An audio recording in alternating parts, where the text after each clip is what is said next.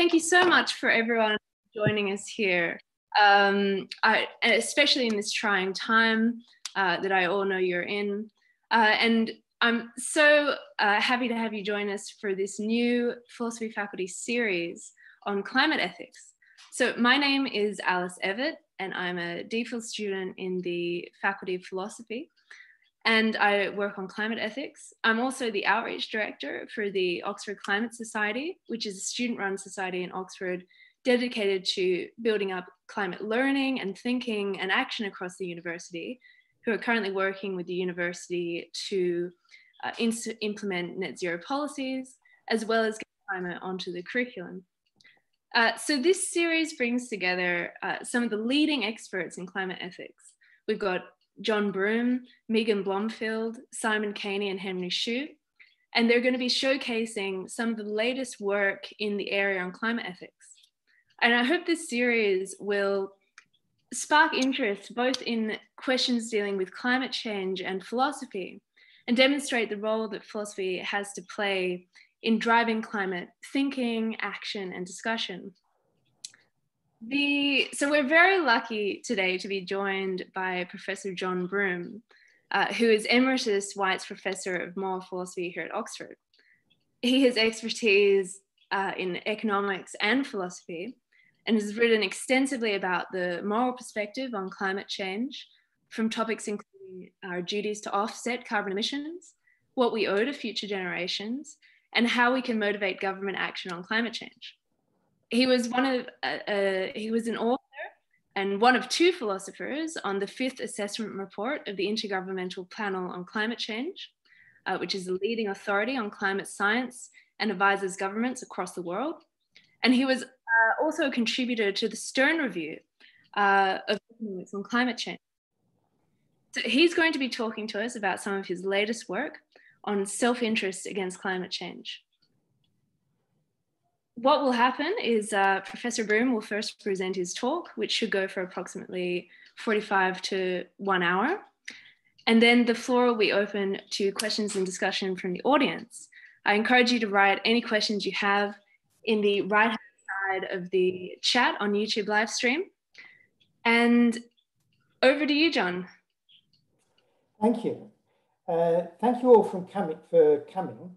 I gather that you're mostly getting this on live streaming through YouTube, so I'm afraid I can't see most of you. I'll have to rely on Alice to tell me if anything goes wrong with the transmission. And first, I must particularly thank Alice, who has organized this series of talks from Sydney, where it is now the middle of the night. So I think we should particularly appreciate that she stayed up so long in order to manage this seminar. So first, let me see if I can get my slides going.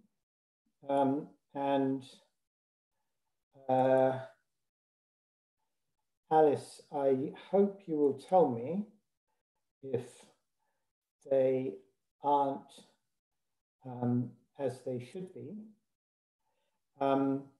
I hope they look okay now, and you can now read my my introductory slide. I'm assuming that's so, and that you can hear what I'm saying, because I can see. John, everything is looking perfect. That's working. Okay, thanks very much, Alice. Well, I'm starting with a picture of jubilation.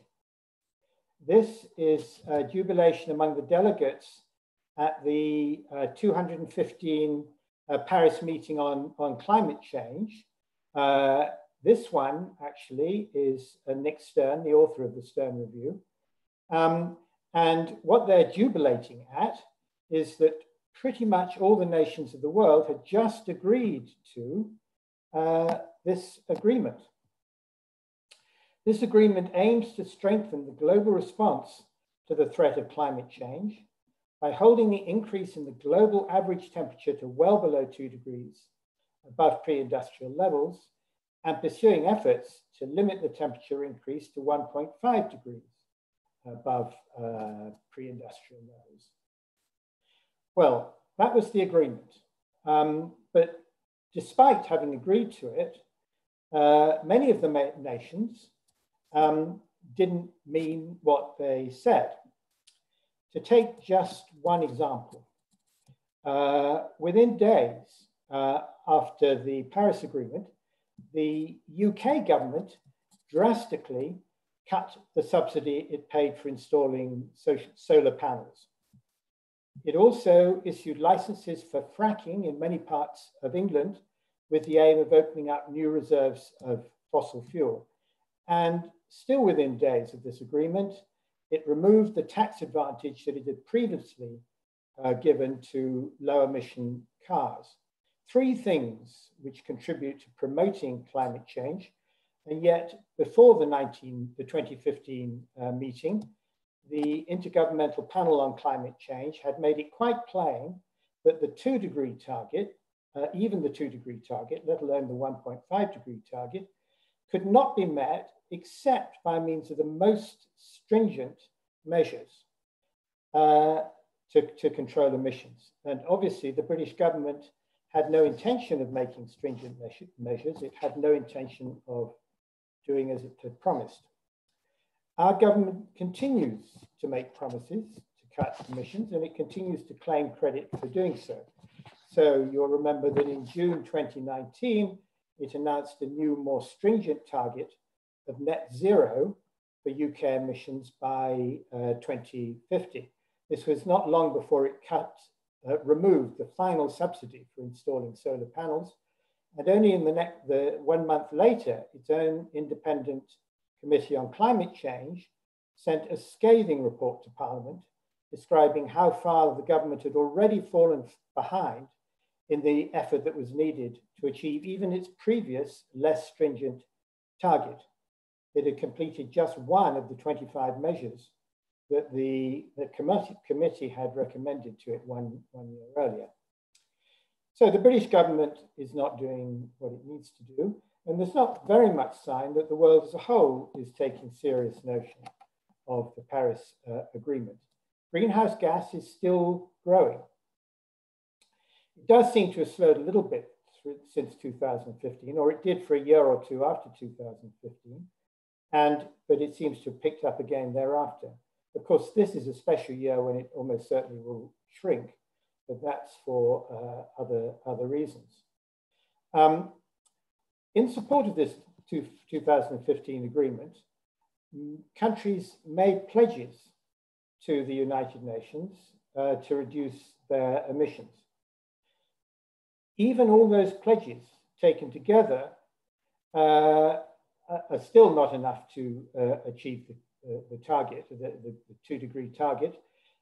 Even if they were all fulfilled, it's still estimated that there would be 2.8 degrees of climate change before 2100. This is according to Climate Action Tracker, which gives you this picture of where we're at. Here is the Paris Agreement goal of 1.5 degrees. Here is 0 degrees, the pre-industrial average. That's the goal. This is what the pledges made by the countries will get us to, about 2.8 degrees. Sorry, this is the 1.5 degree goal. This is the 2-degree goal here. Will get us to about 2.8 degrees.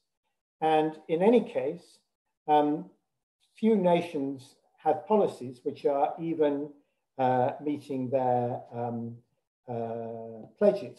So current policies are expected to go to about 3 degrees by 2100, and nothing says that the warming is not going to continue after 2100. So the signs are pretty bad that the world is doing much about climate change. I'm going to give another example of egregious inaction on climate change. I could have chosen the US as an example. I could have chosen Brazil as an example, but actually I decided to pick on Australia.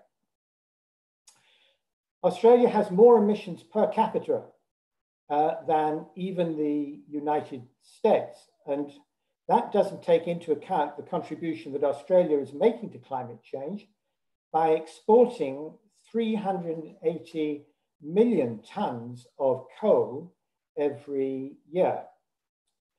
Last year in December, at the Madrid meeting of the United Nations Framework Convention on Climate Change, Australia joined the United States and Brazil as one of the villains of the meeting. Australia's particular villainy was to cheat on its figures. It had pledged to reduce its emissions to between 26 and 28 degrees below their 2005 level by 2030. This is a very modest target. Here is a picture of Australia's history.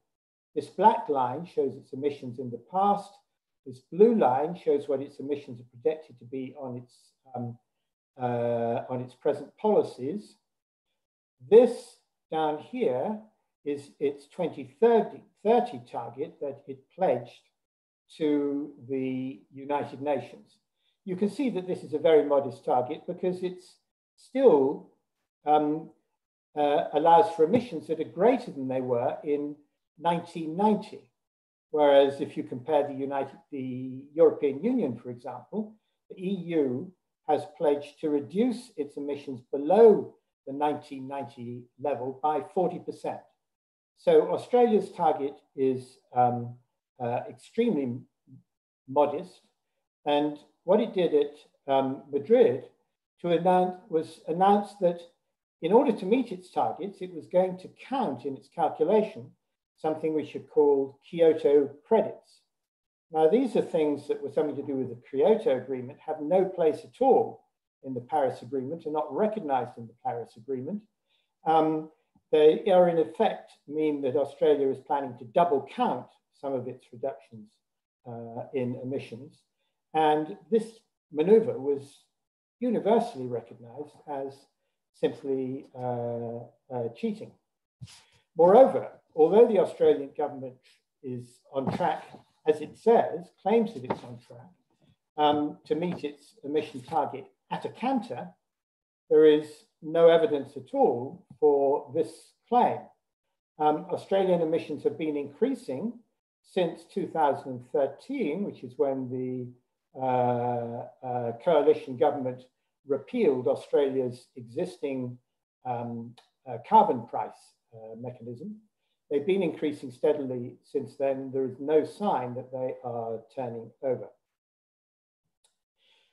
So Australia's attitude is extremely unhelpful. But the striking thing about it is that it's one of the countries that's most vulnerable to climate change.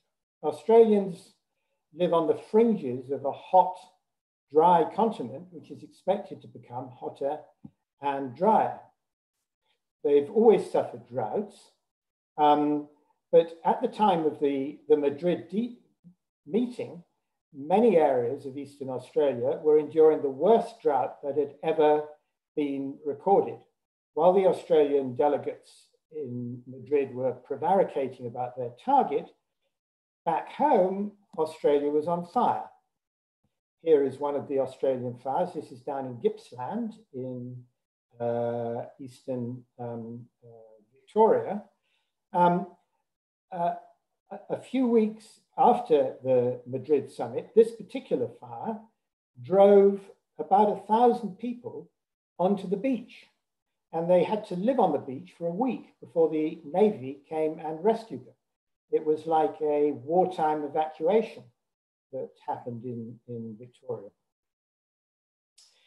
We sometimes assume that when things get bad enough, as they plainly were in Australia, our governments will eventually take action. But the Australian Prime Minister, Scott Morrison, who was forced to return to Australia from a secret holiday that he took in Hawaii while Australia was burning, said, this is how he worded it, that he would not be pushed by environmentalists, greenies, that's to say, into making what he called reckless cuts to the coal industry. Australia's climate change policy remains unaltered, even though a poll that was taken in November last year, before the fires really grew to cataclysmic proportions, which happened around the end of November, even though that poll, end of December, even though the poll in November showed that 2/3 of Australians, even then, favoured a stricter policy on climate change, the Australian government did nothing. And now, of course, the majority in favour of doing something is much greater, but still the government is doing nothing. Why? Well, I think the answer is pretty straightforward. It's because of the tremendous power of the coal industry in Australia. Coal is Australia's second largest export, and it employs roughly 35,000 people. Indeed, the Australian government is still doing its best to open a new coal mine in Queensland, which would be one of the biggest coal mines in the world. So it's doing nothing about climate change. Interestingly, on the other hand, the Australian government has so far been extremely successful in dealing with coronavirus. It's worked hard on that and been successful. What's the difference? Well, one difference at least is that there are no powerful interests opposing strong action against the government. Most of the Australian interests seem to be in favour of saving lives from the coronavirus, whereas the coal industry is very much against doing anything about climate change. Well, I'm reminding you of these depressing facts about action on climate change for two reasons. The first is to make it clear that the international effort to bring climate change under control is failing. I think we can say that it has failed. That effort has been in train since at least the Rio Earth Summit, which took place in 1992. We're now almost 30 years later, and emissions of greenhouse gas in the world as a whole are continuing to soar. They've diminished in one or two countries, but only a very few countries have adopted policies that are commensurate with the challenge that we face. So I think it's plain that we've got to do something different. The existing approach has not worked. The existing approach has rested on what's basically a moral appeal. Because of the greenhouse effect, our emissions of greenhouse gas are causing great harm to other people, and particularly those are people who are not yet born, future generations.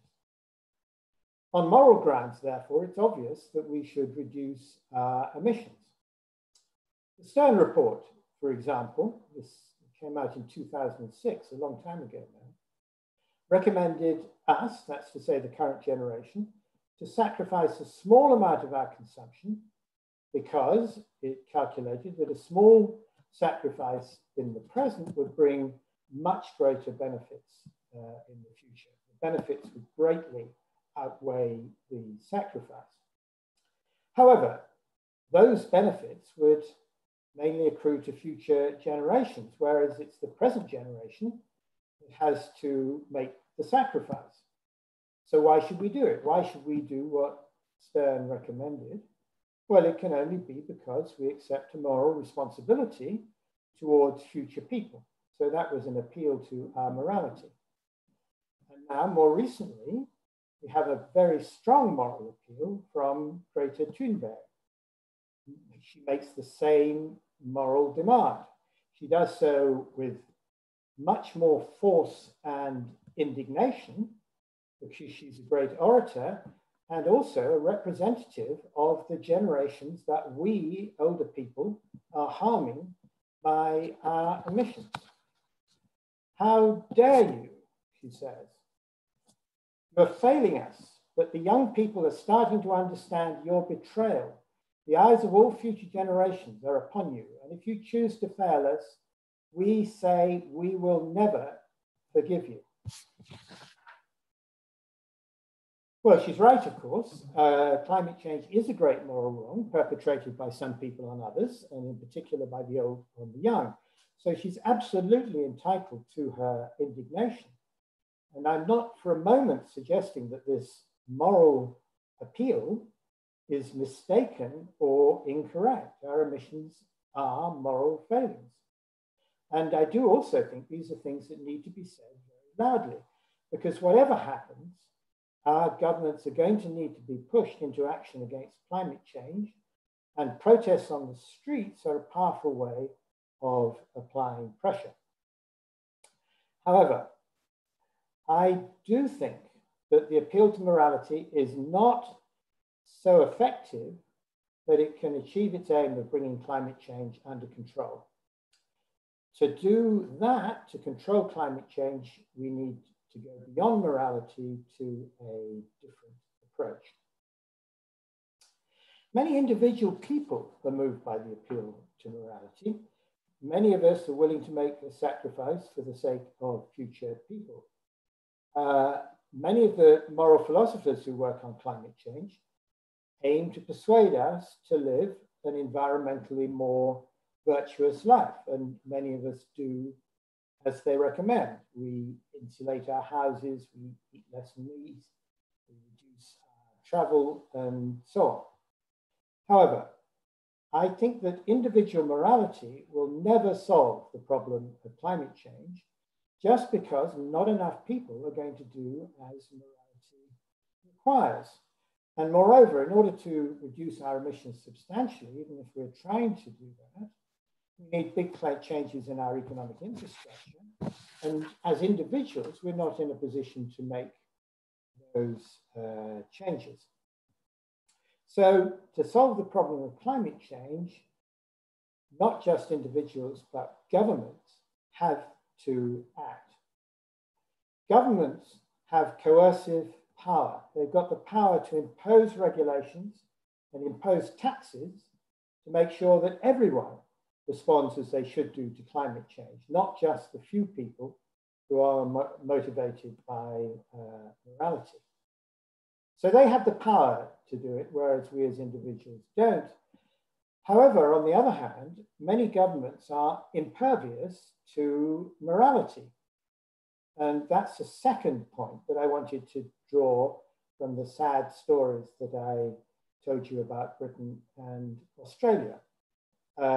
Governments prevaricate, they tell lies, they cheat, they make promises that they have no intention of keeping, and they really don't care about the future. It's true that to some extent, governments are responsive to the moral motivations of their people, but not to a great enough extent. Democratic governments are supposed to be responsive, but nevertheless, even though most Australian people, a very large majority now of Australian people, would like their government to take action on climate change, it takes no notice. It's more influenced by the coal lobby than it is by the electorate. And the largest emitter of greenhouse gas is China, which is not even a democracy anyway. I think I conclude that so long as there are powerful interests opposed to controlling climate change, our governments are not going to act as they ought to. Morality will never motivate them. So the only way we can achieve a satisfactory outcome, I think, is to make sure that it's in no one's interest to oppose action. I think this is what we should now aim for. We should not ask anyone to sacrifice her interest for moral reasons, because probably she won't. If we can do this, appeal to people's self-interest, we can harness that powerful motive to drive action on climate change. And the first main point that I want to make is that this can be done.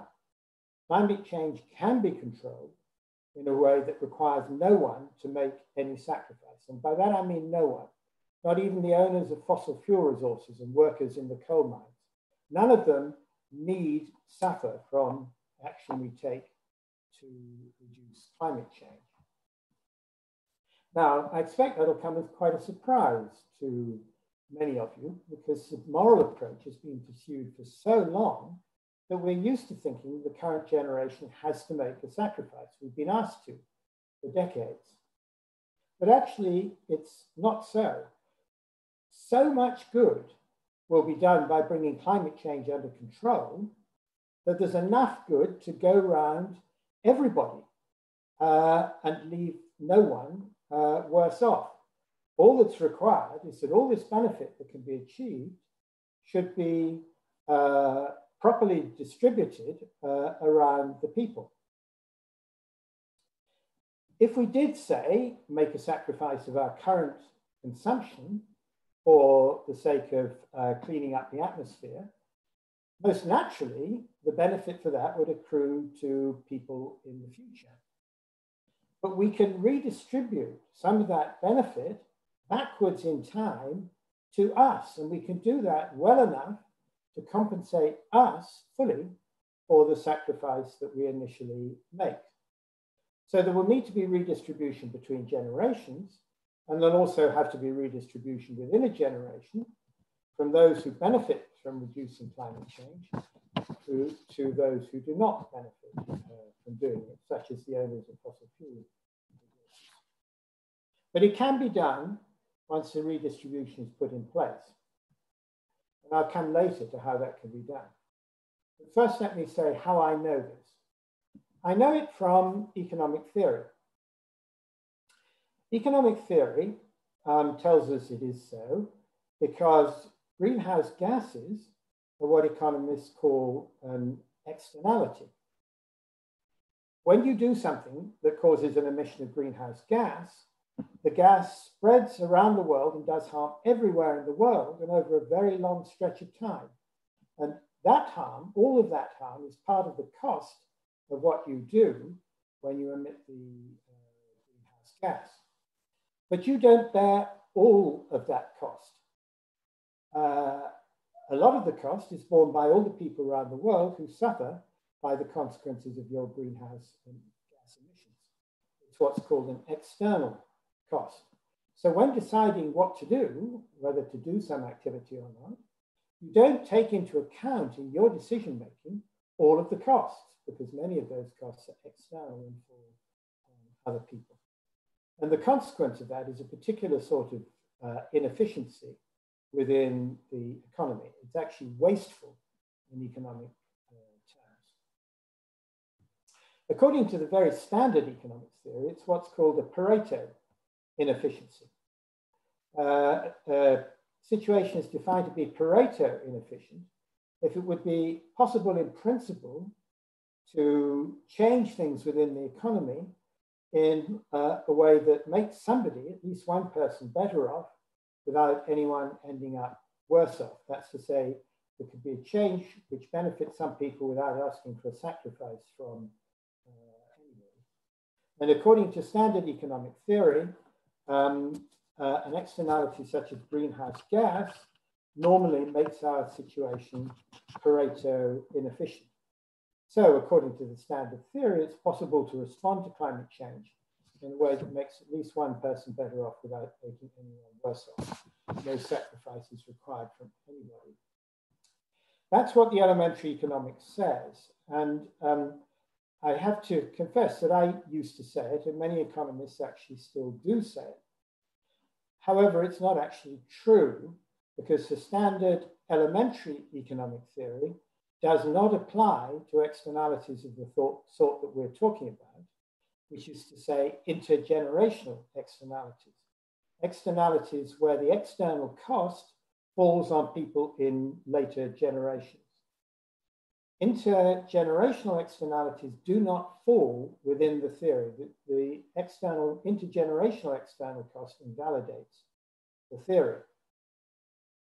The reason for that is that whatever we do about climate change, it will alter the makeup and almost certainly the size of the world's future population. Action on climate change will have to be dramatic action, and it will make a difference to the development, the evolution of the world's human population. If, for instance, our government takes any serious action on climate change, it's bound to alter the way that we live our lives. It'll make it harder and more expensive to travel. That will alter the way society works. People will live more locally. They will meet and have babies with different people from those they would have met and had babies with. they'll have babies at different times, and they'll probably not have exactly the same number of babies. So the result is that the next generation will be made up of different people and different numbers of people from those who would have lived had our governments done nothing about climate change. So future generations will be altered in their makeup, in their identity, and their number. And that means that standard economic theory does not apply. It applies only when there's a fixed population of people with fixed preferences. I can illustrate that by using an exaggerated example. It's not meant to be particularly plausible. I'm only using it as a counterexample to show that the theory can deliver false conclusions. Suppose that for some reason, the government's climate change policy caused the birth of more people for whom it's harder to have a good life. You can imagine how that might happen. Here is a sort of rather remote possibility. Less travel might mean more inbreeding. So people might be born with more birth defects. And then the policy will not be able to ensure that the members of future generations are uniformly better off than they would otherwise have been. So the theory needs to be repaired. But still, fortunately, the conclusions are slightly altered. True, the theory can be repaired. What we have to do is adopt a different notion of efficiency from Pareto efficiency.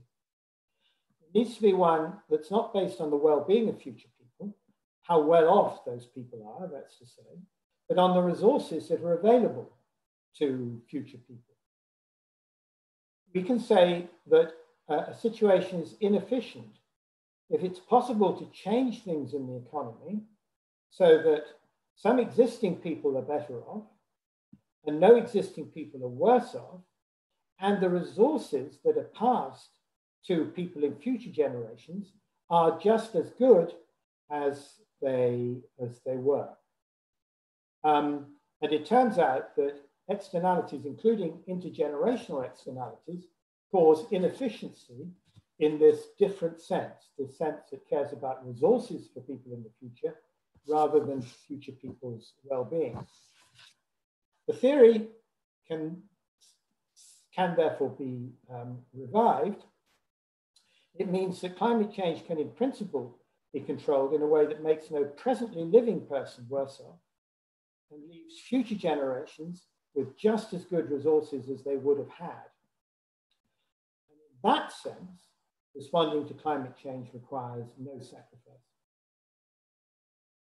I do need to stress, though, again, that doing so, controlling climate change without sacrifice, will require some redistribution of resources between people. And that includes redistribution between generations. And I'm going to say, again, how we can implement a no-sacrifice policy by intergenerational redistribution. Before I come to that, I want to lay down my own view about this, which is that I think our approach to climate change policy should be constrained by the condition that it requires no sacrifice. So we should aim to find a way of dealing with climate change that does not ask anybody to make a sacrifice in order to do it. Since controlling climate change will produce a great deal of benefit, even accepting that constraint, we will still have choices available to us. And that means that we can decide where the surplus benefit goes, and we can distribute the surplus benefit to make, if we like, present people better off, or alternatively redistribute it to give better resources to future people. We have choices of that sort. But still, there are two strong objections that could be made to the no sacrifice condition, which I am proposing. The first objection is that it will leave the world with economic maldistribution, as it could be called. And second, it will perpetuate injustice in the world. And I'll respond to both of those objections in turn. They're both important objections, and in a way good objections, but I think we will have to overrule them. The objection of maldistribution first. It's natural to think that if we do accept the no sacrifice constraint, our policy on climate change should aim at the best possible result within that constraint. That's to say, we should aim at doing the greatest good in the world under the constraint that we do not ask for a sacrifice from anybody. That seems a very plausible aim for us to achieve. And that includes trying to make the best distribution of wealth and income within generations and between generations constrained under the no sacrifice constraint. But the no sacrifice constraint will prevent us from achieving the very best result. We can achieve the best subject to the constraint, but the constraint will not allow us to achieve the very best distribution of good in the world. The constraint limits us in what we can do, so it implies some maldistribution, therefore. The constraint implies maldistribution, and that's the objection. Two sorts of maldistribution. There's an intergenerational one and an intragenerational sort of maldistribution. I'll start with the intergenerational sort. Several economists have calculated how much effort should go into dealing with climate change if what we do is aim for the best result overall. So the aim of the economists is to try and maximize a value function, which is some aggregate of the well-being of the people in the world, including present and future people. They try and maximize their value function. It's debatable what their value function should be. I mean, we debate often about whether it should give less value to future people than to present people. But that form doesn't matter here. What matters is that the conclusion of the maximizing exercise, which they do, is generally that the very best result for the world involves the present generations making a sacrifice in order to improve things for the future generations. The best intergenerational distribution implies some sacrifice of the well-being of the present for the future. For those of you who are schooled in economics, I just put up this diagram which illustrates this. It illustrates distribution between the present generation's consumption, future generations' consumption. This is a possibility frontier. If you don't understand the economics, don't worry about this. But for those of you who do, there's a possibility frontier. Here is our present position, business as usual, which is inefficient. That's to say, it means it's below the possibility frontier. If we go to the best possible distribution, well, that can be worked out on the basis of the value function. And I put into this picture a value contour. And the best possible distribution within the possibilities of the possibility constraint, possibility frontier, is here, where the future generation is consuming more than it does under business as usual, and the present generation is consuming less. So the best distribution involves a sacrifice, reducing the consumption of the present generation and increasing the consumption of the future generation. That's all gobbledygook to you. Don't worry, it doesn't really matter at all. The best solution to the climate change problem will involve a sacrifice of the present for the future. And the objection is that the constraint, the no sacrifice constraint, prevents that. But that's where we started. For almost 30 years, we've been trying to urge the present generation to make a sacrifice for the sake of the future. And the economic models, such as the Stern Review, all they do is they show that that would make the world better. But we know that that appeal hasn't worked. The present generation, as represented by our governments, will not make that sacrifice. And that's why I'm now recommending a different approach. We have to accept that we're not going to achieve the best intergenerational distribution because the best intergenerational distribution is not practically achievable. What about intragenerational maldistribution? Well, the world is grossly unequal. In recent decades, climate change has exacerbated this inequality. because it's mostly better off people who gain benefit by emitting greenhouse gas and mostly worse off people who suffer from the consequences. And this inequality is undoubtedly a very bad thing. So if we choose our climate change policy with the aim of producing the best results, the policy we choose will involve some redistribution from better off to worse off people, because that is the way to make the world better, redistribute from the better off to the worse off.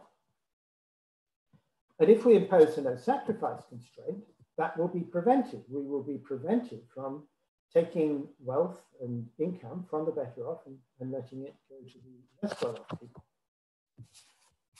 So the distribution will end up worse off than it would have been without the constraint. And this is within our generation. This will be the distribution between the present rich and the present poor.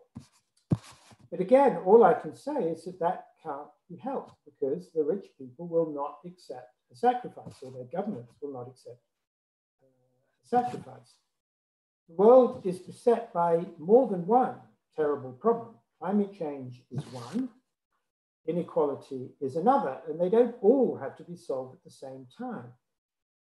I don't think we should saddle our response to climate change with the additional task of being a response to inequality, because if we do, we'll end up with no successful response to either.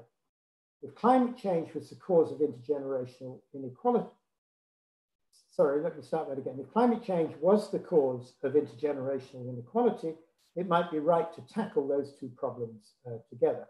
But in fact, it's not the cause of it. The world's inequality results from centuries of unequal economic development and from centuries of colonialism. Climate change is much too recent a phenomenon to have made had much effect on the inequality in the world. So in sum, the problem of maldistribution is bad, but we just have to accept it because of the failure of the appeal to morality. Now to the second objection, which is injustice. Maldistribution is often referred to as distributive injustice, but that's not what I meant by that's not what I mean by injustice. What I mean by the problem of injustice is different from maldistribution. When you do harm to another person, you do her an injustice. It's a matter of common sense. You're doing a moral wrong to somebody if you harm her, unless there is some excusing consideration. For example, if you do it in self-defense or with the person's consent, shall we say. Our emissions of greenhouse gas do harm to other people, and there are no exculpating circumstances. They haven't consented to it, and we're not doing it in self-defense, and so on. So they are just simply unjust.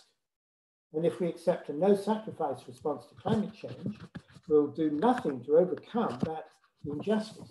And injustice is being done, and we won't overcome it. So that's the objection. Well, it's a correct objection.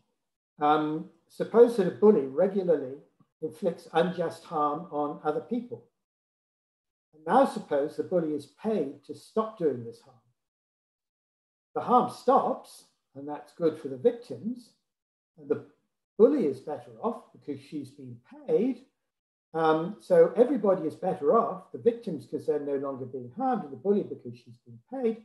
But the justice has not been overcome. The bully has put herself in a position of advantage by means of her bullying, by harming other people.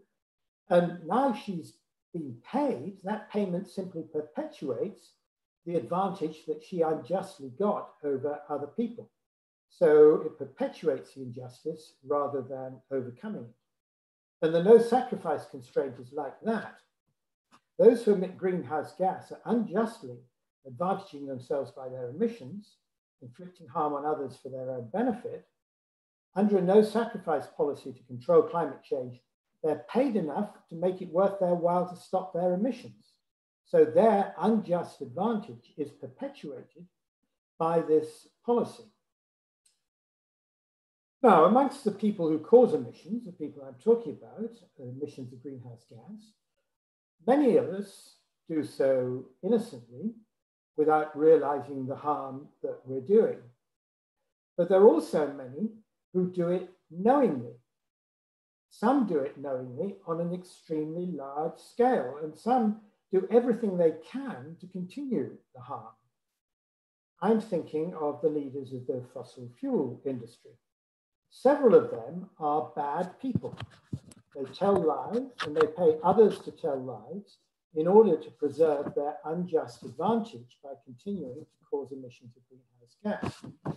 Justice requires them to be punished, but under a no-sacrifice policy, they will actually be rewarded. I think this is the worst feature of a no-sacrifice policy. It sticks in the gullet, but I think we have to swallow it.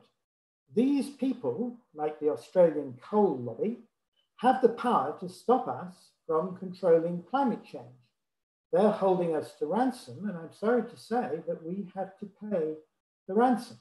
I think it's awful, but I think it has to be accepted. So now I come to a practical question. I claimed on purely theoretical grounds that a no-sacrifice policy is possible. But you might very reasonably wonder how, in practice, it can be possible. I said that since the natural benefits of controlling climate change accrue to future generations, a no-sacrifice policy will involve transferring those benefits back to presently living people. And you might wonder, how can benefits be transferred backwards in time from the future to the present? Well, actually, that's not as puzzling as it may sound. We transfer benefits backwards by not transferring benefits forwards. We people in the present generation are in control of the world's resources, in control of the resources that will in time become available to future people.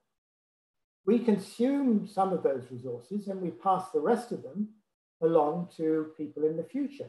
So we could, if we choose, hang on to more of them for ourselves. We could hold back more of them for ourselves, and that's a way of transferring benefit from them back to us.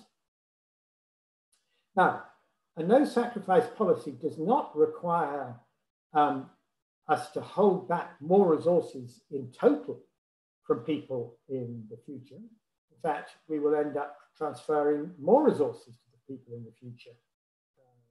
If we do it that way, what it requires us to do is change the nature of the resources that we pass to people in the future. Each year, the economy produces some income. We, the present people, consume some of that income, and we invest some of it for the future. As it happens, most of the investment we make takes the form of conventional capital goods, including economic infrastructure such as buildings, roads, power distribution networks, and so on. And quite a lot of those goods survive for a while and constitute resources that we leave to future people. But we could instead bequeath to our descendants, but as well as that, when we leave them those artificial resources, we also, as things are at present, bequeath to them a dirty atmosphere. We're dirtying up the atmosphere in the course of doing our consumption and investment. It would be preferable for them. It would be a better lot of resources that they get if we leave them less of the conventional capital and instead a cleaner atmosphere. Instead of leaving them material, solid resources, the resource that we leave to them more of is a clean atmosphere. We can achieve that simply by changing the nature of our investment. Instead of investing in conventional goods, we can make green investment instead.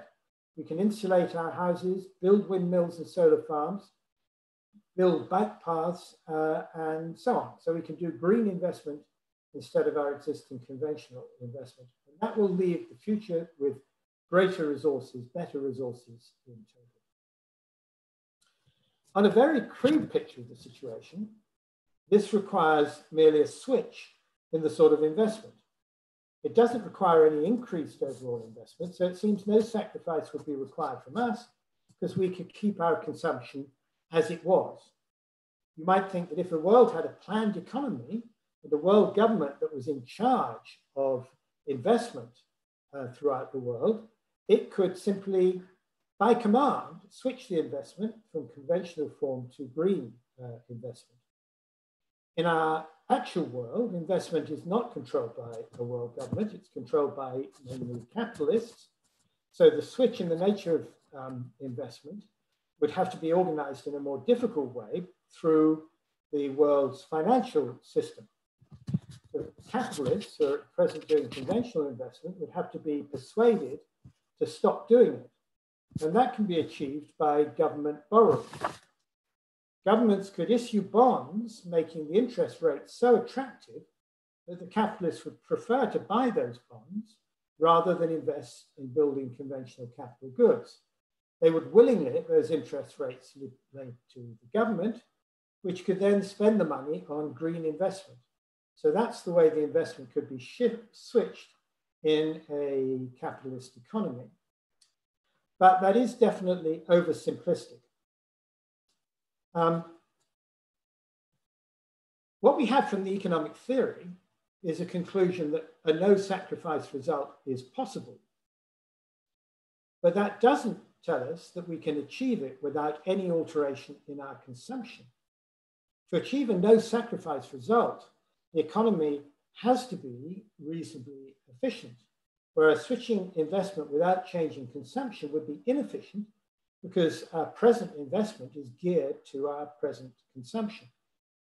There will have to be, I think this is obvious, more profound changes than a mere switch in the nature of investment. We're going to have to consume different things, greener things, things that involve less carbon in their production.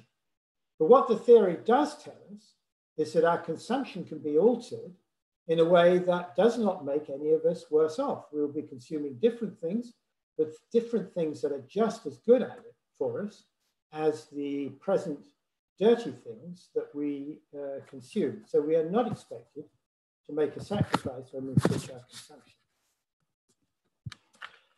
As any economist knows, when we're dealing with an externality, we can't hope for efficiency unless the externality, as they say, internalized.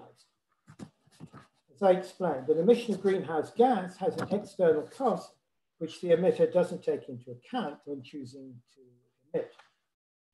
If she's to take that into account properly in making her decisions, she herself is going to have to bear a cost for making the emission that it is equal to her external cost. And that's what internalizing the externality means. Make the emitter bear the same cost as the external cost. That means there has to be a price for emitting a greenhouse gas that's equal to the external cost of emitting it. What economists know is that a carbon price of that sort is essential if we're to achieve any reasonable efficiency, and we need to achieve reasonable efficiency if we're to avoid sacrifice. We generally call this a carbon price, although it's all greenhouse gases have to be priced, but for simplicity, we generally call this a carbon price. There needs to be a price on emissions of carbon. There has to be one. There are various different ways of creating one, but the simplest is by means of a tax. The government can impose a carbon tax. That gives an incentive for consumers to start consuming less carbon-intensive goods and start consuming less carbon-intensive goods. And if the tax is right, then it's going to move us towards efficiency. We have to consume less carbon-intensive goods, and the tax will provide us with the necessary incentive to do so. So the tax could move us towards that sort of efficiency, but it's not going to make everybody better off by itself. The tax is going to hurt the present emitters of carbon dioxide, and that predominantly means present people. If we have to start paying tax for our emissions, yes, we can reduce our emissions, but we still will be emitting, and we're therefore being hurt by the tax. Future people will be benefited because they will have a cleaner atmosphere, but present people will be hurt by that tax.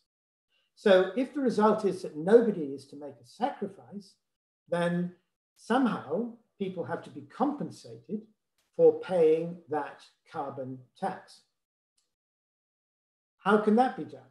Well, it's a matter of redistribution, and it's ultimately a matter of redistribution from future people to present people. Somehow, the future people have to compensate the present people by paying them compensation for paying the carbon tax. It's a redistributive tax. So in effect, governments will have to tax future people in order to pay the tax, compensate, subsidize present people. But how can governments tax future people? Well, the answer to that is easy. They can do it by borrowing. A government debt is in effect a commitment to raise taxes on future people. The government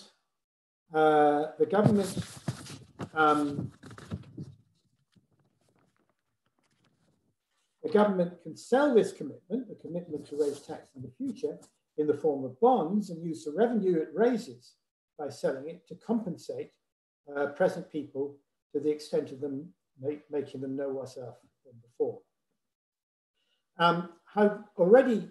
It will already have available, in order to compensate present people for the tax, the revenue that it raises itself by the carbon tax. Remember that the carbon tax is actually rather an effective revenue raising tax. So there will be some revenue available to compensate the present people for paying it, but it will need also to borrow by means of selling bonds from, that in effect passes tax through to future people in order to compensate people in the present.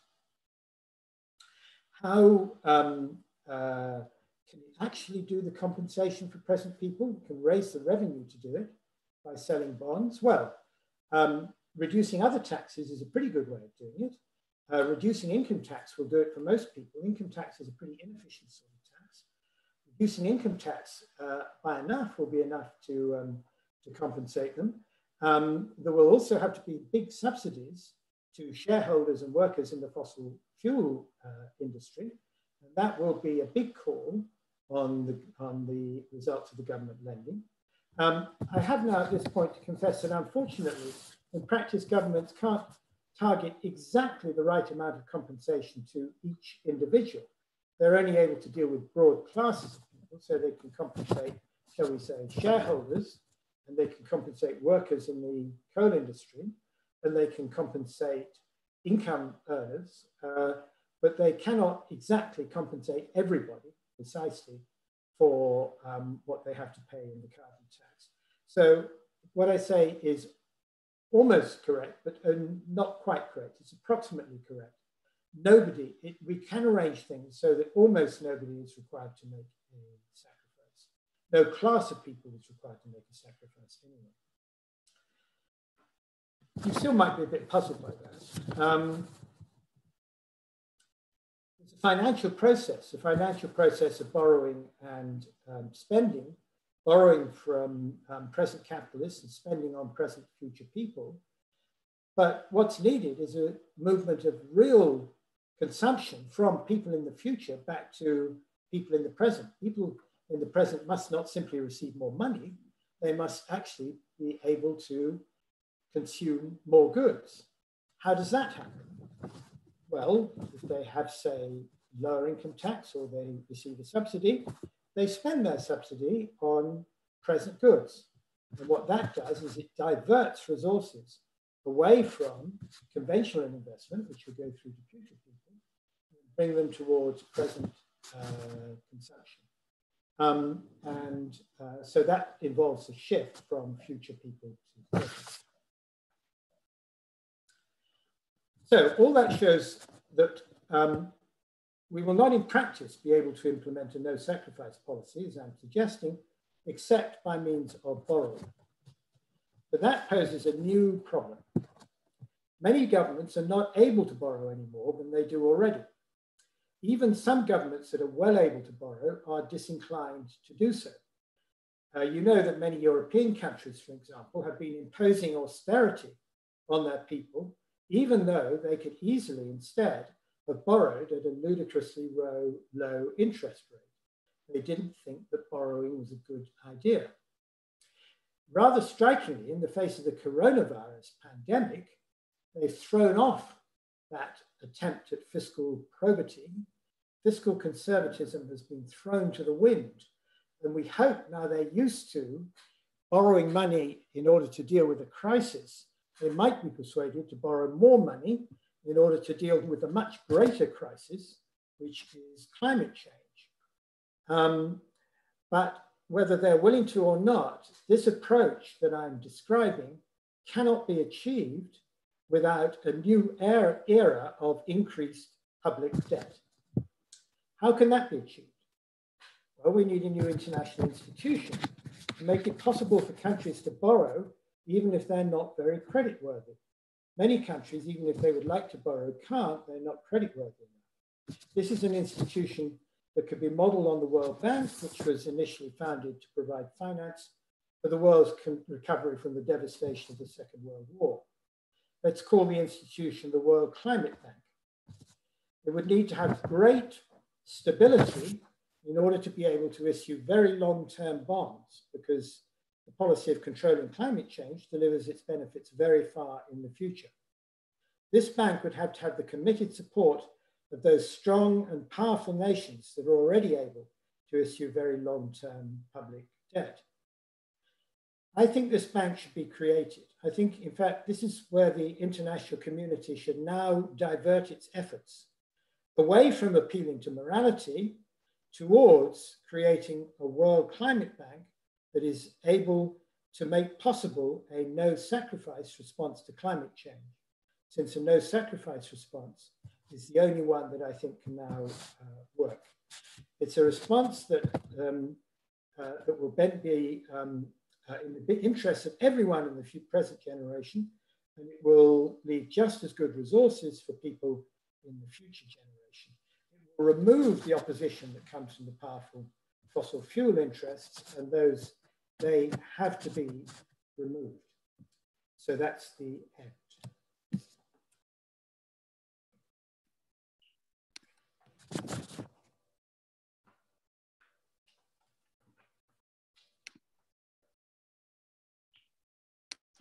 Alice? John, thank you so much for your talk. Could I ask you to please stop screen sharing your slides? Thank you.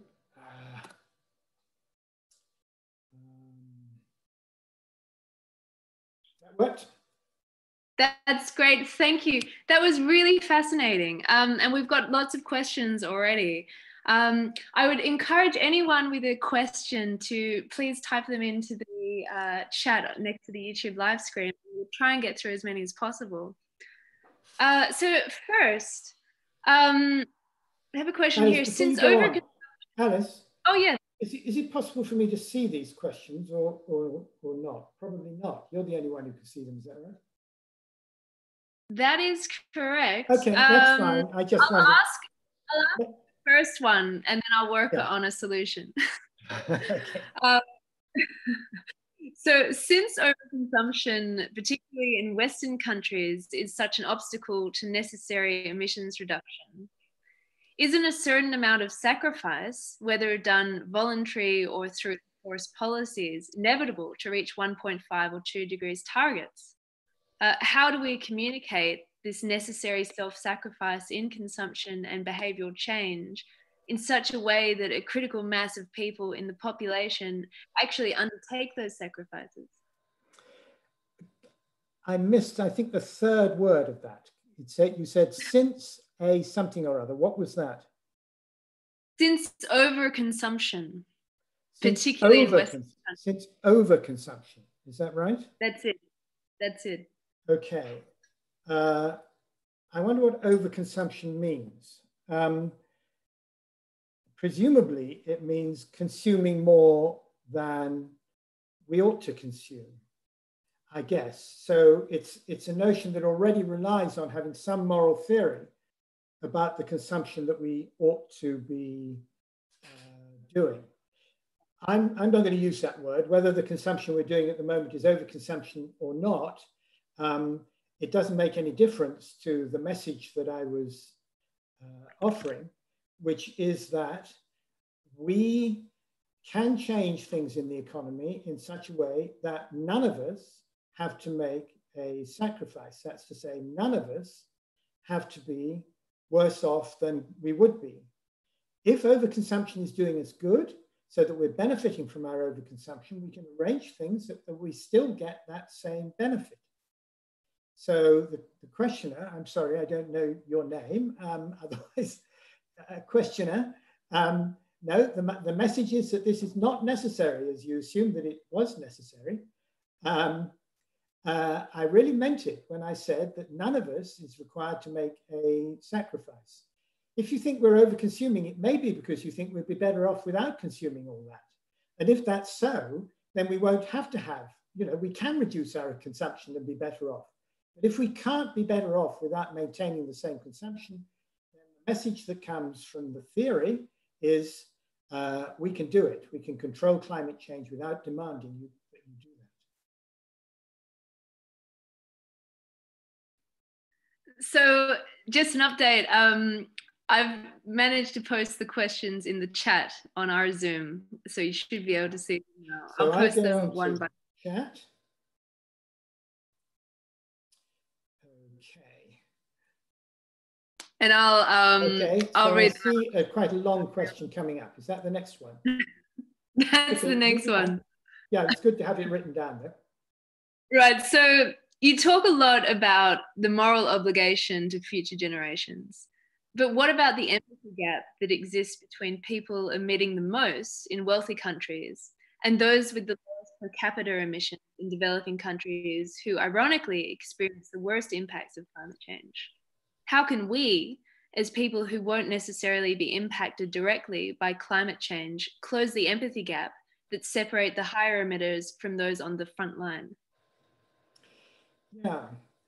This is another question from somebody who evidently doesn't believe my message. My message is that we do not have to achieve empathy from the better off. I don't think that they will have this empathy. We're not calling on any moral sacrifice from the better off people. There's no need to close any empathy gap. We bribe those better off people to accept the policy by making sure that they don't have to make a sacrifice for the sake of the less well-off people in the future and in the rest of the world. I know this may seem a bit implausible, but nevertheless, it is true that we can remove the externality of climate change without calling for a sacrifice from anybody.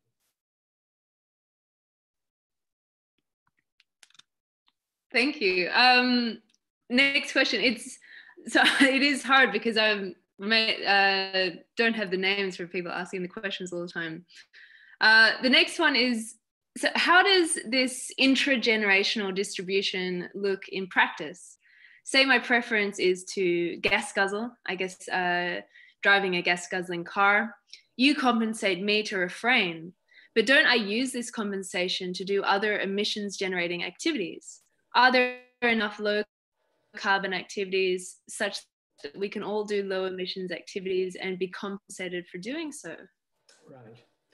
Well, yes, the theory says so. Now, it may be that if you are a petrol John, I've lost you there. Can you hear me? I can hear you. Can you hear me? Oh, good. Yes, it's working perfectly.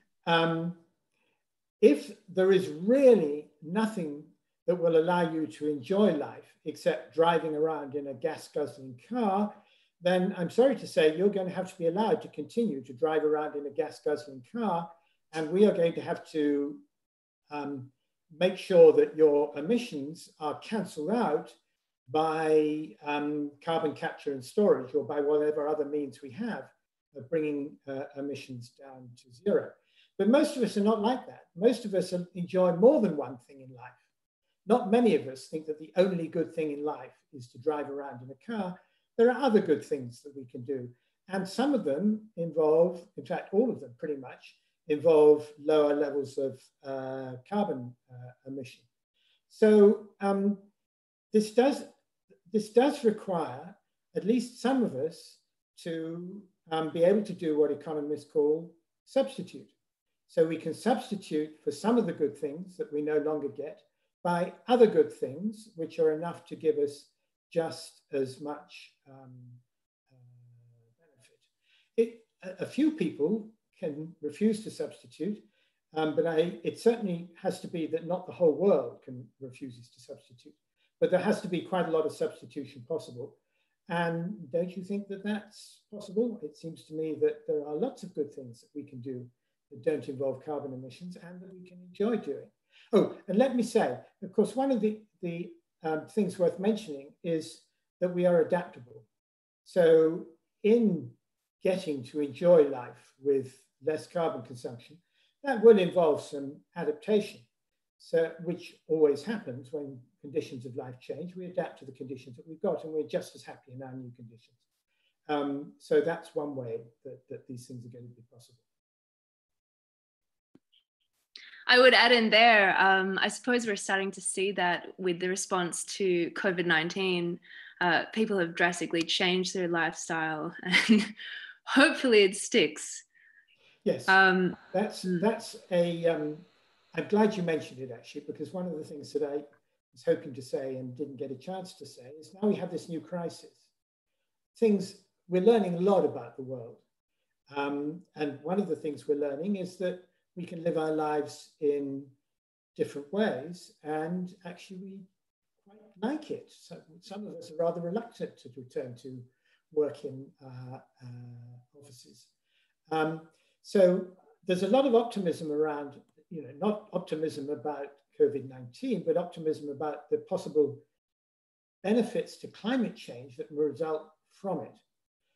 I'm cautious about that myself. It seems to me quite possible that the powerful interests that I keep talking about will make sure that when we overcome this virus, we go back to living in just about the same way as we lived before, in very wasteful ways, continuing emissions of greenhouse gas. I don't think that the lesson we've learned is going by itself to contribute very much to our dealing with the problem of climate change. I do think we have to take separate action. So I'm not that sort of an optimist about the results of the coronavirus. Great. So the next question we've got is, right, so how local is the no sacrifice constraint? For example, over what period should we break even? What size of group should break even? Fossil fuel companies?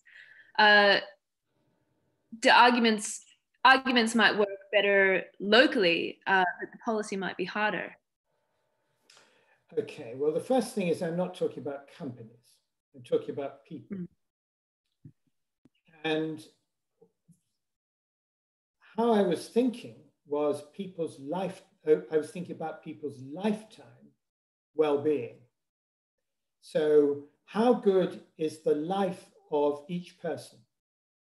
And I was saying that it's possible to arrange things so the lifetime goodness of each of us is just as good as it would otherwise be, and we deal with the problem of climate change. So it's not local. Yeah, it's not oh, I see. Yes, I did. Yeah, good point. I did at the end qualify what I was saying. I said that actually in practice, because governments cannot target their tax policies at individuals, it won't be possible for every single individual to be made better off. This is just a practical difficulty about the design of tax policy down to the local level. So you ask what size of group should break even? Well, I think the answer to that is the size of the group that should break even is the size of the smallest group that governments can specifically target in the design of their income tax or their tax system. So, you know, you can arrange particular taxes, shall we say. You can tax particular commodities that people buy. That gives you quite a refined sort of tax. So you can subsidize particular groups. So you can pick a group, shall we say, nursing mothers, by subsidizing the sorts of things that nursing mothers need and other people don't need. So tax and subsidy policy can be quite well targeted, but that's the limit. You can target groups of a small size, but not individuals generally. So that fits in quite nicely to a question here, which is, what are some examples of practical or viable policies which will incentivize the sacrifice you refer to while being politically feasible and attractive? So I suppose the ones you just mentioned would fall into that category. This one hasn't come up, right? So you say, what? No, I jumped the gun because it was relevant. Right. Okay. So what policy will incentivize the sacrifice I referred to? That was the question? Yes, I've just posted it there on the chat. What are some examples of practical or viable policies which will incentivize the sacrifice you refer to while being politically feasible and attractive?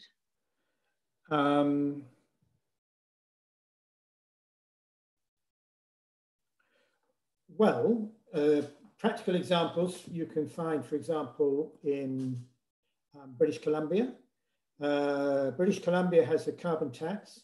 The way it was instituted was that there was a guarantee built into the law that any revenue raised from the carbon tax would be returned to the people by some means, either a reduction in other taxes or by subsidies of some sort. So it was by law made revenue neutral. And that actually has made the carbon tax in British Columbia quite popular. So that's an example. There are carbon taxes around the world. Sweden has actually really quite a high carbon tax and has had it since the early 90s.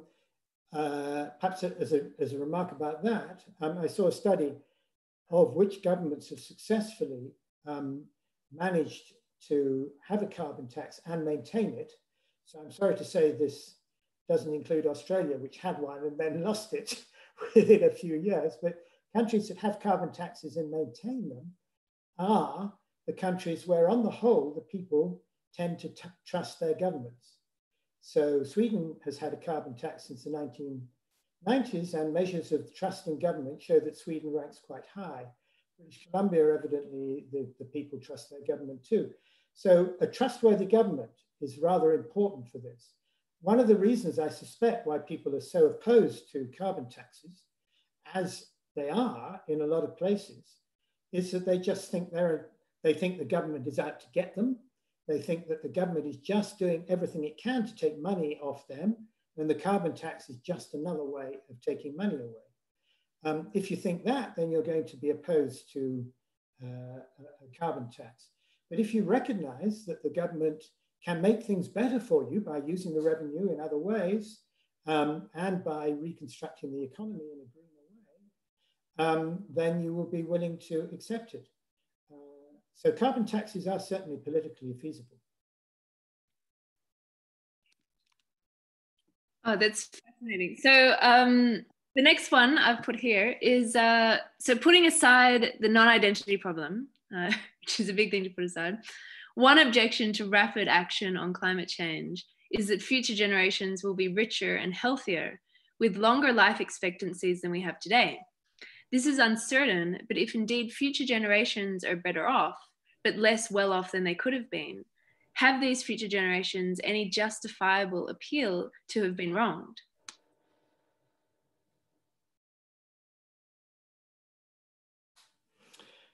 Well, I'm not sure about their appeal, but the policy that I'm recommending does not do this to them.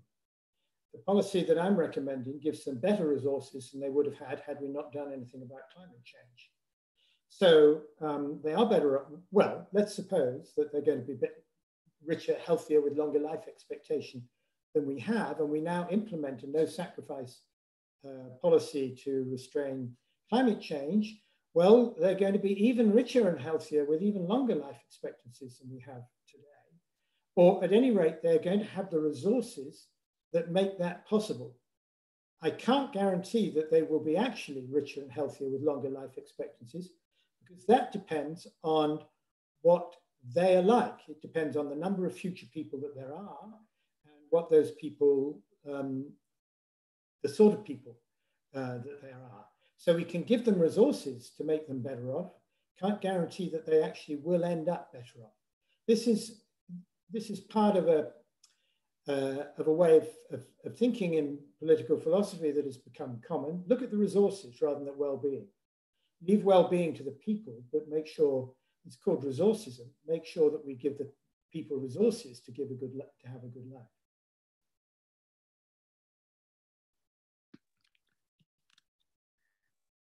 So a question about the intragenerational maldistribution and your views on how this connects to discussions of finance for loss and damage. Sorry, was that a question? I guess I would rephrase it as how would your views on intergenerational justice and maldistribution connect to or have implications for discussions of finance and loss and damage in particular? Finance and loss and damage, what? I think finance for loss and damage. So loss and damage in the sense of there's mitigation, adaptation, and what is being called loss and... You're using this word finance in the way that appears in some of the climate change business. Finance means that poor countries will be financed by rich countries for doing the climate action that they need to do. Is that what you have in mind? Is that the meaning of finance? You know, I talked about how this is to be financed. It's to be financed by borrowing, but I think you're thinking of finance in a different sense from me. Have I got you right? I'm afraid it's not my question. Sorry. That's right. All I can do is hazard a guess. I haven't seen this yet. Oh, I'm sorry. Yes, it did come up.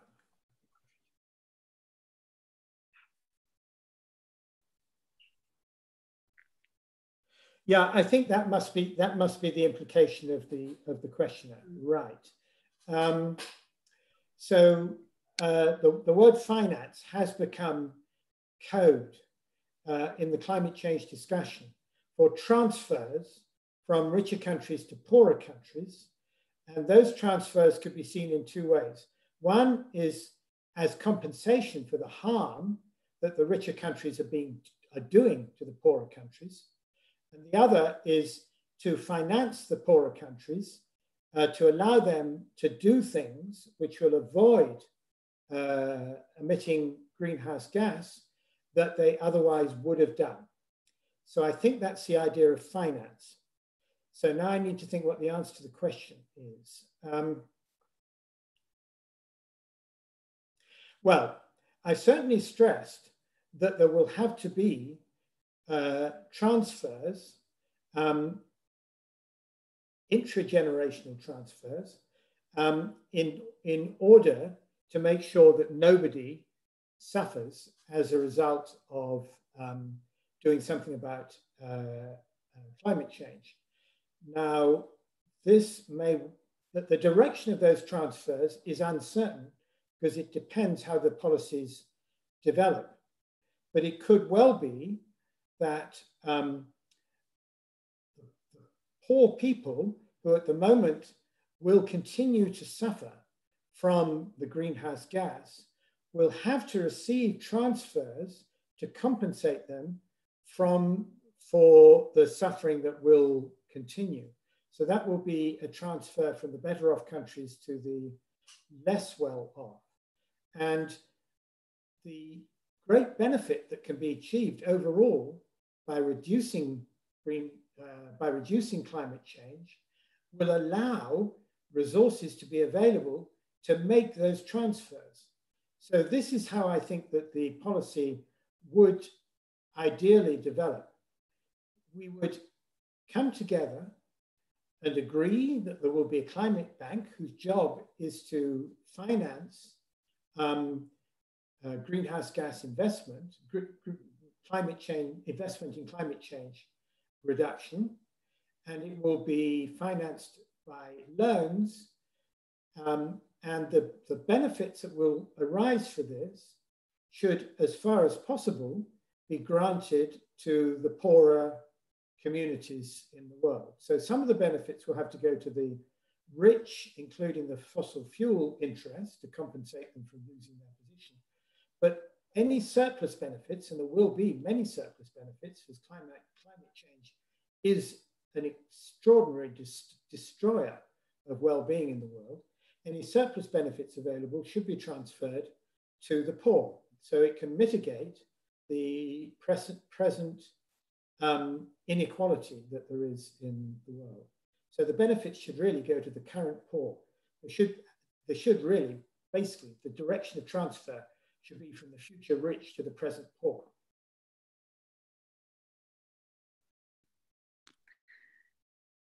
So the next one is that your approach seems predicated on moral actors being individual persons. I'd be interested, or the person asking the question would be interested to hear what you think about the role of corporations, which are A, legal persons, and B, act in their own self-interest.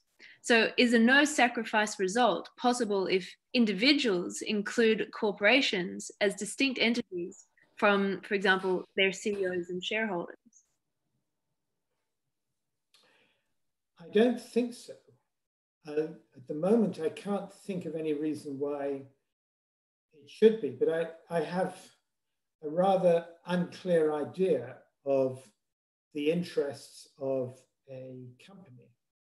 So, for example, the fossil fuel companies, it seems pretty clear, a good number of them, if they can't change their stripes, they're going to have to be wound up. So we're going to be having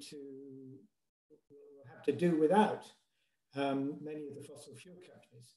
Now, that sounds to me like a bad thing for the company. It's having its life cut short. So I think it's unlikely that if we really develop a useful notion of the interests of a company, that we can protect the interests of all the companies, all the actors who are not persons.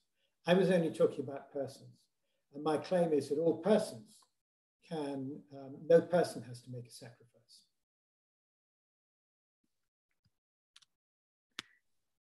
So you've said that the government can transfer money to future people, to present people by borrowing.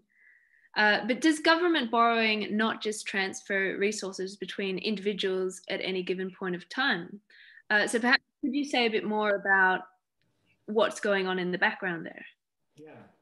Yeah, this is definitely tricky, and I'm not sure that I can make it perfectly clear in a short time. But as I said, a government debt is a commitment to raise taxes on future people. So this is how the transfer of real goods from future people to present people takes place through government borrowing. There is, as you say, I mean, initially, borrowing and repaying a loan is simply a transaction between people who are contemporaneous. You can't literally borrow from future people. What happens when the government takes out debt is that a number of present people, or a community of present people, are taking money from a number of present people. So there's a transfer within the generation. This transfer can affect how real things happen in the economy. So if the government borrows, current capitalists, that's to say, are willing to pay the government in order to give it the resources that it can then pay to present people will then go out and spend the money that they've been given, and they will be buying things. Now, this is something that's happening in reality in the present. So this is in the real part of the economy. They will be buying things. Where will they get the things to buy? Well, they will get them because the capitalists are no longer buying so many things for their investment activity. So the capitalists have handed over the finance to the government. The government has gotten into the hands of present consumers who are now buying things. And that means that what the real investment that was going to take place, is now being transferred into the pockets, into the homes of the people who have received the revenue raised by the loan.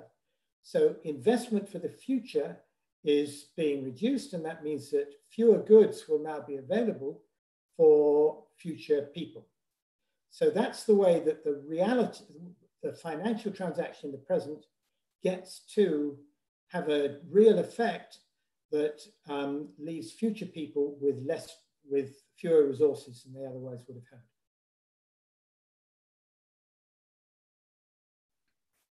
So this might already have been answered slightly, but how is it possible to demarcate the present population that's sacrificed by paying carbon taxes from future generations that will supposedly compensate through their taxes? Where do you draw that boundary?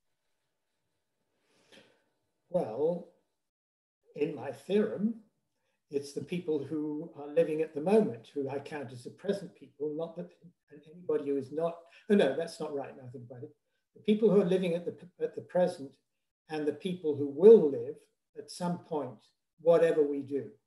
So there may be some commitments to the existence of particular future people. But those are the people that come into the theorem. Now, so there's the answer to the question. Let me just have a look at what the significance of this is.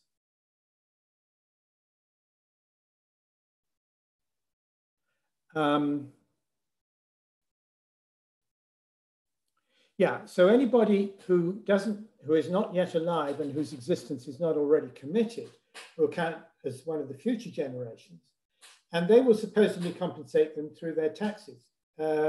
Yes, in a sense, but I wouldn't expect that the ones who come into existence in a year or two to be the ones who are really doing it in a big way. The ones that I expect to be doing it in a big way are the ones who will be living in a couple of hundred years, when the major effects of saving the world from climate change will be coming through.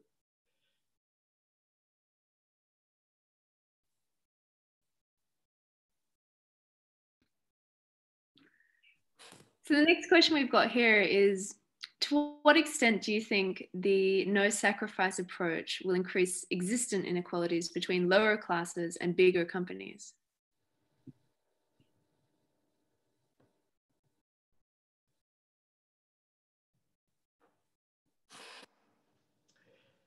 Well, that's a good question. Can I just change this from big companies to owners of big companies? Because I really don't want to talk about companies as having interests. I want to talk about the people who own them. What effect will it have on existing inequalities between the lower classes, by which I will count the poorer people? There seems to be within a particular society rather than international sort of distribution that we're talking about. Well, I think the answer there is that it's there is freedom in this. So remember, this is a thing always to bear in mind, that if we can control climate change, the benefits of doing so are huge, and they will leave a surplus of resources, in effect, a surplus of wealth that can be used in some way or other. Those surplus resources will be distributed somewhere or other among the people in the world, the present people and the future people in the world. And the theory says nothing about how they're going to be distributed. The theory says we should have a no sacrifice solution. So none of those people should be made better off, worse off, sorry, none of them should be made worse off, but how the surplus is going to be distributed, if it's going to go to the rich or going to go to the poor, I'm afraid that's something that the theory says nothing about. That's going to have to be left to the individual governments and the international community to arrange. Now, I mean, I must say that I think the preferable thing, I said it just now, is for the transfer basically to go from the future rich to the present poor. And that will leave the poor better off and the rich no better off. They've got to be equally as well off, but no better off. So that would reduce inequality. But that's not within the control of the structure of no sacrifice. So next we've got two questions which I'll put together because the second is a comment on the first. So you mentioned the example of Australia and the no sacrifice constraint, but isn't there the possibility of an implicit sacrifice since developing countries might have had the chance to develop economically through emissions? Isn't it fair that they have the chance to pollute so as to develop economically speedily? Comment on that question was additionally, it seems predicated on a decision theory that denies the correlated decision principle, or at least the infeasibility of convincing people of the truth of it.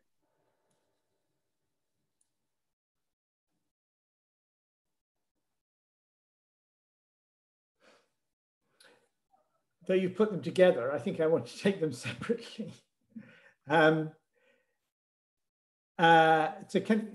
So we're comparing Australia, as in the first question, we're comparing Australia with the presently underdeveloped countries, right? Developing countries might have the chance to develop economically through emissions. Isn't it fair that they have the chance to pollute so as to develop economically speedily? Well, yes, it may be fair. Fairness is not actually my criterion. You know, anything that we do to achieve fairness goes beyond my criterion. My only criterion is that there should be no sacrifice. We surely do think it's fair that developing countries should have the chance to develop and catch up with the rich. And so we do think that the surplus of resources that I keep saying will be available should be used to allow the poorer countries to develop economically. Now, does that mean by polluting? Well, I think it might do. If it's so that the early stages of development cannot be conducted without emission of greenhouse gas, that means that if that were so, that the developing countries should, as you might say, get an allowance of greenhouse gas in order to develop economically. And according to the Intergovernmental Panel on Climate Change, there is still a sort of allowance of greenhouse gas to be had. There's a couple of 100 billion tons that can still be emitted. Well, actually, that's without breaching the 2-degree target rather than the 1.5-degree target. But at any rate, it does. There's nothing that says in order to achieve a no-sacrifice solution, development has to stop in the developing countries. Development might continue, and if that's the only way in which the people who live in those countries can avoid being made worse off, then it must continue. Yes, it's fair, and it certainly will have to continue if it's the only way for it to happen. So I think the question is, isn't it fair that they have the chance to pollute? Well, my answer is yes, if there isn't any way they can develop without emitting greenhouse gas. And I'm not sure about that. I mean, bear in mind that the context we're in now is where new installations of solar power are actually cheaper than coal-fired power stations. So it's not obvious that greenhouse gas polluting activities are the way that developing countries now have to develop. It may well be that we can simply do away with coal-powered fire stations, even to them. Right, now for the second question, I'm sorry to say I can't answer it because I don't know what the correlated decision principle is. So whoever asks the question is going to have not only to convince me of the truth of it, but to tell me what it is. But we're probably not going to get that, are we? I'm afraid. No, I don't think so. I can try and. You know what it is, Alice? Can you tell me? I'm afraid I don't know. But perhaps the person who posted the question will come back with their follow-up comment. Okay. But for the next one, and I'm just bearing in mind we've got about 15 minutes left, or 12 actually. So are some of the net benefits which will accrue from your proposal actually an absence of disbenefits? If so, how can these be dealt with? Yeah, they are an absence of disbenefits, undoubtedly.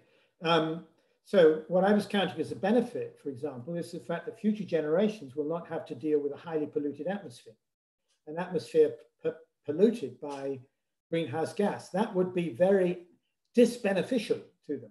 So if we do nothing, people living in 100, 150 years will be suffering a lot from the greenhouse gas, and we're going to save them from that.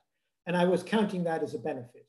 So that's really the answer. How can these be dealt with? Well, they're being dealt with by being taken away, it's an absence of them. We're preventing those disbenefits from occurring. Or actually, even not really, we're reducing them, is all I can say. People are being made better off because they are suffering less of a disbenefit than they otherwise would have been if we hadn't done something about climate change. So what, in your opinion, is a just discount rate? We're talking about our relationship between generations, which seem to be reflected by our discount rate, but what would be the just rate? Right. We could go on for hours about this. And the first thing that has to be said is, when you talk about the discount rate, you have to say what that discount rate is being calculated on. Do you mean a discount rate on future economic commodities, manufactured goods, or even economic resources? Or do you mean a discount rate on people's welfare or well-being? That second one is what economists often call a pure discount rate. And if you use it, what that means is that you're counting future people's well-being, how good their lives are. You're counting that for less than the goodness of the lives of present people. So that's using a pure discount rate. If you have a discount rate on commodities, which is the thing that actually gets into economists' cost-benefit analysis, that does not necessarily imply that you're discounting future people's well-being. So let me stick to those two things: discount rate on well-being and discount rate on future economic products. Now, I myself think that there's no good case for having a pure discount rate. There have been some arguments offered. Most recently, the person who offered, the most prominent economist who favored a pure discount rate is Ken Arrow. There have been some other arguments about this. There certainly are some arguments, and they need to be answered. But I think they can be answered, and I think we should not accept a pure discount rate.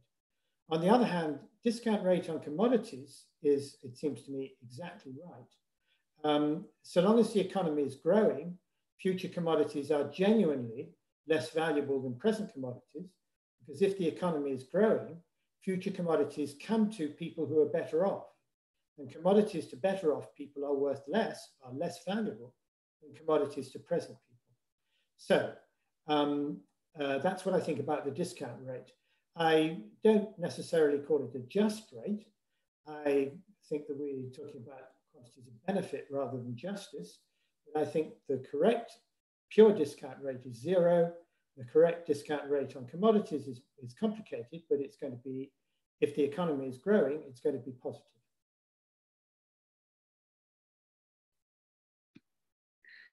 So how do we make sure that parties contribute sufficiently to the World Climate Bank? And what does this require from a legal and institutional point of view? Well, I wish I knew the answer to that question. I think we have to use the World Bank as a model. So the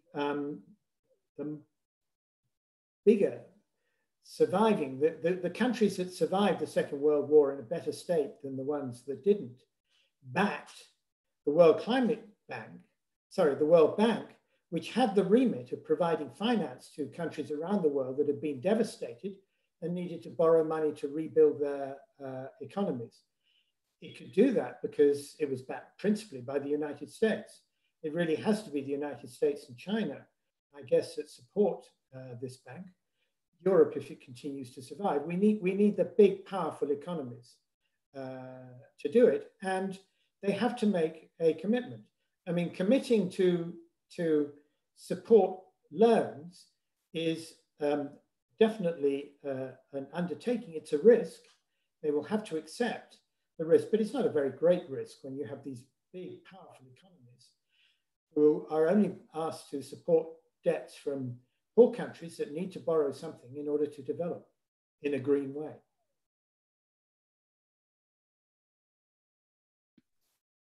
So the next question is on the World Bank, the World Climate Bank too, a critical question. Has it been discussed with policymakers yet? Is it on the cards?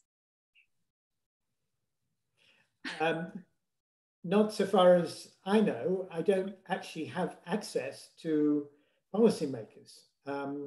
So, you know, I'm an academic and I'm a philosopher. Philosophers are extremely uninfluential. So the best I can do is propagate the idea. This is what we do in philosophy. And philosophy is, in fact, by doing this, it's a very powerful, it's a very powerful discipline.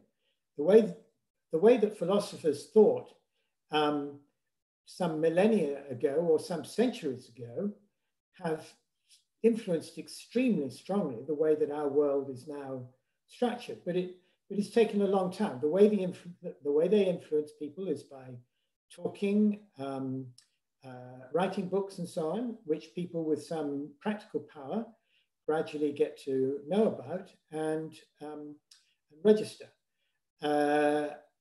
We don't normally, I mean, we're not like economists who get employed as consultants by governments. We don't. And I'm no different from anybody else in that respect. So I'm afraid I don't have the influence. All I can do is things like this, and hope, you know, occasionally I do public lectures on this and hope that somebody who has got influence will pick it up. So I think that's a perfect note to end on about thinking about how philosophers can best contribute to the climate change discourse, discussion and action about it. And I think your talk really demonstrated that perfectly. It dealt with all these issues that are on the ground and laid them out in a way for us to think about clearly. So I really wanted to thank you for joining us and apologize to anyone in the audience whose question I didn't get to. There are a lot more to go on, but we can't stay here for hours. Thank you to everyone who asked a question and to everyone who joined. And I hope to see you in 2 weeks' time on June 3rd for Dr. Megan Blomfield's talk on climate responsibilities in an unjust world. Thank you. So can I add my thanks too? And if you do have questions, you can by all means email them to me. I'm afraid I don't necessarily guarantee to answer them quickly, but I will do my best to answer them sometime in the future. You can get my email address from somewhere, presumably. Website somewhere? On my website, look up John Broome on the web. That's great. And what I might do, this video will be made available online, and I'll send that out to everyone who registered.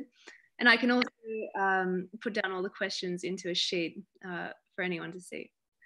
All right, thanks very much. And thank you, John.